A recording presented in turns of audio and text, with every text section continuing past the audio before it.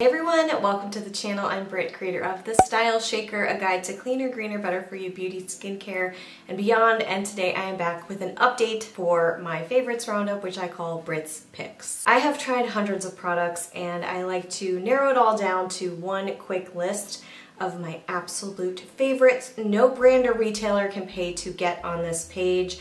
Links to everything that I mentioned will be below. If you like these types of videos and you want to keep seeing more, please support the channel by hitting the like button, subscribe if you never want to miss a thing, and I'm gonna dive right into it. Here we go. So I had a top 10 the last time, which I will link to below. It will also be on the website if you want to check it out. They're all there for you, and they're constantly rotating as I just kind of try new things that beat other ones out. This is a dynamic, like always evolving list. I'm gonna keep the 10 on there and I'm gonna expand it by 5 additional products because they deserve it. They're like really good. I do want to kick it off with something that completely surprised me. This is brand new. This was sent to me by the brand. I was under no obligation to review it. It is the Typology Concealer, and truly, honestly, I'm not sure why, because I actually liked their skin tint. I just didn't think I was gonna like a concealer. I'm really tough with concealers. They can be really tricky depending on your skin type and what goes on. So this concealer has really grown on me. Packaging is great, except for the fact that if you ding it,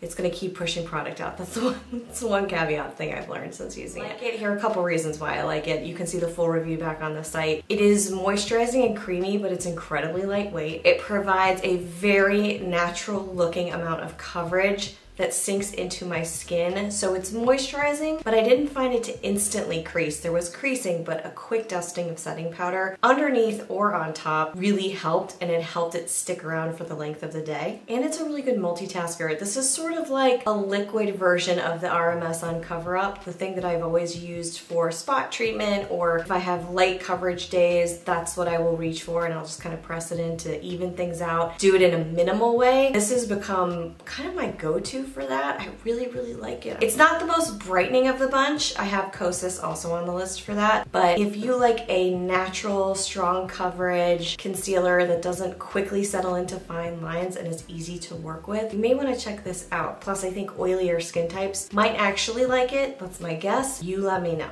Next up, I'm bringing this back because it fell off the list. Now it has to come back because I keep using it. The RMS Eyelights. This is in the shade Strobe. These are both very sustainable, by the way. The first two that I'm bringing up, which makes me really happy. This is an incredible cream shadow. It blends out, it builds up really nicely so you can get really strong dramatic pigment, and it never creases on me. Like, never creases on me, and I don't know how and I don't know why. It's non-irritating, it doesn't feel tight, it doesn't like pull on the skin at all, it doesn't dry out the lid. It's just really good, and surprisingly, the Strobe color is one that I really like using. If I put concealer on, I'll set my eyes, but then I'll put this on top of it, and it works kind of like this weird, slight, subtle, shimmery primer for whatever I want to put on top. Like a powder shadow. I often find myself doing combos, and this is the base shadow for me. So it prevents creasing for not only this, but then anything I put on top of it too. The next one is the Rose Ink Bronzer. This is the cream bronzer. This is not the most sustainable, but again, this one shocked me too. If you've been watching me on Instagram, you've seen multiple MOTDs, Makeup of the Days, featuring this bronzer. Kawaii is the shade that I have. It is the perfect non-warm, aka not orangey or Oompa Loompa looking, my fair skin color. It's so good. It applies really nicely with, this is another thing, the Sigma F15 brush. This brush changed my cream bronzer and blush game. I actually use it with highlighter as well. Completely unexpected as well, because these bristles looked like kind of sad, and I judged it. I judged it before I used it, and I shouldn't have done that because I could have been using this all along, and it's so good with this bronzer. You do not need the Rose Ink brush. Unless you want to get a rose ink brush, that's on you. I'm sure it's great for the bronzer, but yeah. The other reason that I like this bronzer is that it builds nicely, but it looks very natural. If you're a person who likes the added warmth of a bronzer, but you don't want it to look overwhelming or fake, then this one is really hard to mess up. 2 more, both of which I am currently wearing on my face right now. Oh, by the way, I'll give you a link to everything I'm wearing on my face. I needed to bring the Perez back. It's funny, this comes and goes in waves in my routine. I don't know why. The Perez Oat Milk Foundation. So beautiful. It kind of comes and goes in my routine, but because it's cooler, we just had that cold blast of crazy weather. This has been very moisturizing and it gives my dull winter skin, which already started, it gives it a pop. It gives it kind of a bounce.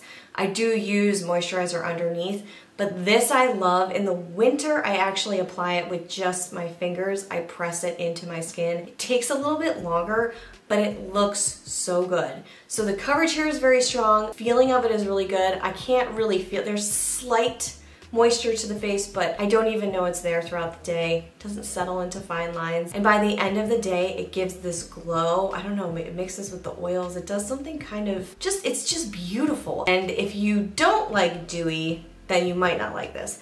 But if you do like a subtle dewy look, this isn't an oily dewy look. It's not super wet or slick. But if you like a subtle dewiness, which yes, again, I like during winter, check it out. Real good. And finally, something that I have been multitasking with a lot lately. I've used it in recent Get Ready With Me's. I've used it on my Instagram. It's the My Nori highlighter. This is a small business that I actually had on my podcast. She did not pay me to get in here.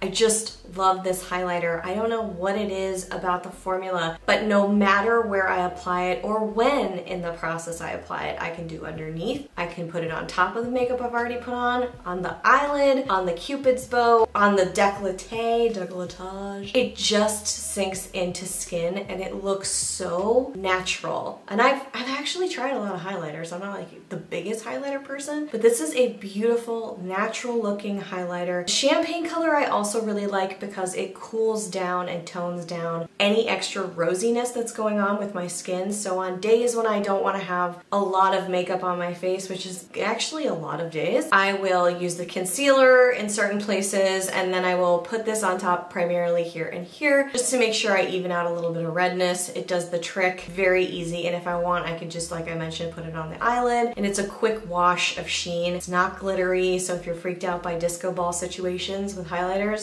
nothing to fear. This is just a subtle, beautiful product. I love it. So now we're at 15 favorites on my list. What's on your list right now? What are you absolutely loving and really reaching for? Or would you be really sad if it was discontinued? Because a lot of things are actually getting discontinued. I love hearing from you here and it's great to have other perspectives on the channel. Nothing has fallen off the list yet, but I feel like there's a couple of strong contenders that might push others out very shortly. And then I will do a full digital download. I think that's gonna come back, by the way, because it just was more extensive. And I feel like you don't just wanna know my favorites, you kinda wanna know the best by category. And possibly the worst might be good to have in there too, now that I'm talking about it. Let me know what you think about that. But I hope you enjoyed my little favorites roundup. If you did enjoy it, don't forget to hit that like button if you haven't already. I will see you right back here real soon. Until then, bye.